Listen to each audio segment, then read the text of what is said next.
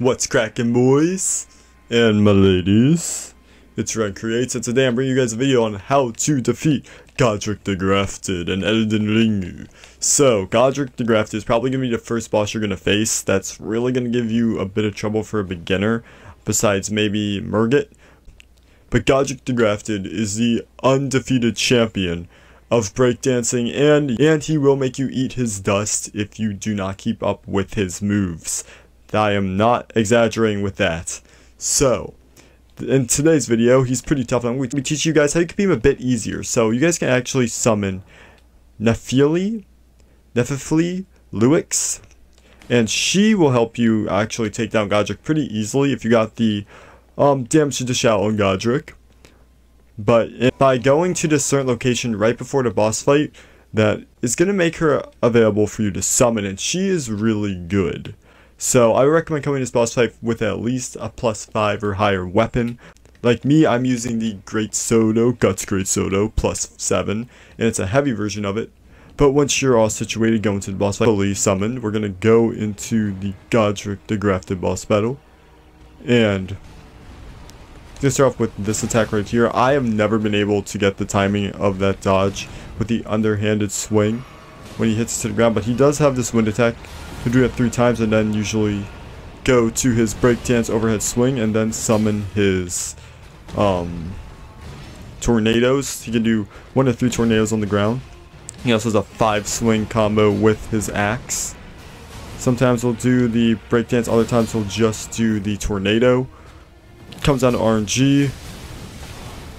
Oh boy. Try not to die just yet, but there's his fridger. He always goes up on that twice. Then you can go in. Feel free to get in a swing or 2, if Godrick allows. Nicely done. I will take that. But yeah, Nepheli, you can get her easily on every character just by doing the quest line, which you just go right to her at the beginning of, or right before this boss battle. Now yeah, you'll know your face too, because Godrick will just kind of cut off his forearm with his axe and go and grab the dragon head. And the dragon head is not only going to power him up, but it's also going to give him a few more extra, that was weird, didn't roll, but attacks with his dragon. Also, he's going to be a lot stronger, so keep that in mind. Get behind with Nepheli. Be careful though, you do not want him to grab like he did to her, because that's going to do some colossal damage. And not good. But we can get behind and kind of just swing. Keep in mind though, he is stronger in phase 2, so you're going to want to keep your distance. Oh, I'm using the Artorias weapon art. Did a good amount of damage. And now he's going to do a double fridger. But if worst things comes to worst, once she's dead, you can actually summon your wolf boys. But right there, you can indeed get in close and attack. Who the hell is taller than me right now? Get out of here. When she's dead, you're on your own, and please don't die just yet. Under slice of physic. Shut up. Why is my phone going off for? But there we go, boys. Godrick the Grafted defeated. I apologize for somebody calling me on my phone while we were playing, but there you go. Godrick the Grafted has been vanquished. And again, when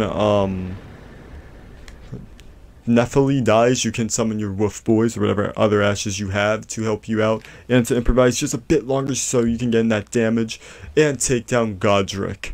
The Great Runes have also been activated, but we will have to go to a tower to activate those. I will make a video following up this one. It will be up right now if I do have that out.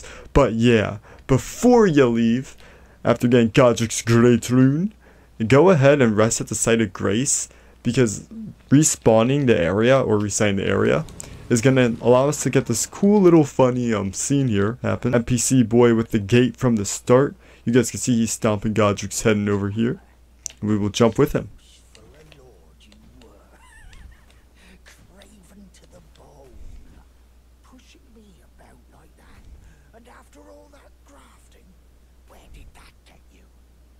Look down on me, would ya? Godrick, you filthy slug. Feel it. Feel it. Feel my bloody wrath.